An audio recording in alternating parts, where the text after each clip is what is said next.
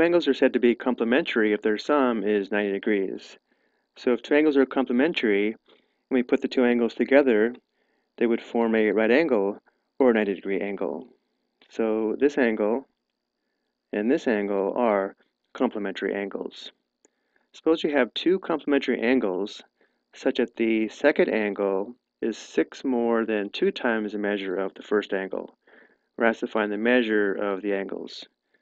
So because we don't know the measure of the first angle, let's let the first angle be equal to x degrees.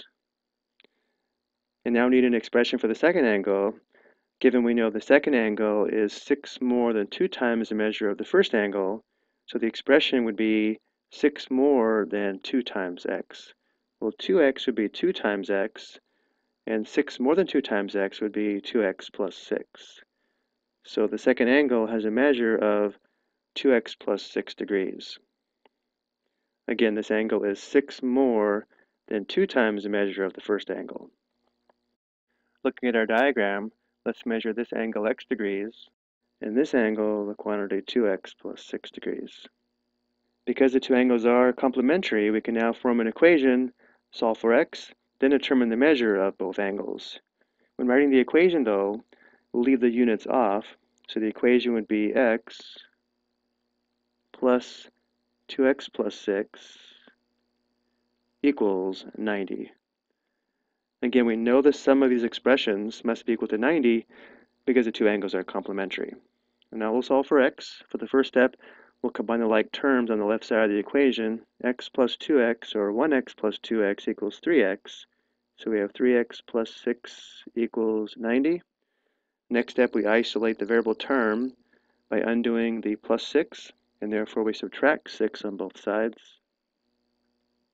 Simplifying, subtracting 6 undoes plus 6, or 6 minus 6 is 0.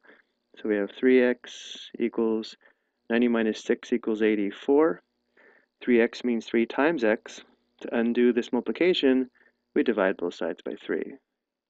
Dividing by 3 undoes multiplying by 3, where 3 divided by 3 is 1. 1 times x is x. X equals 84 divided by 3, which equals 28.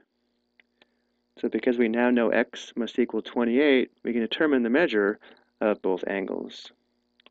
Because x equals 28, we know the measure of the first angle is 28 degrees, and the second angle would have a measure of 2 times 28 plus 6 degrees.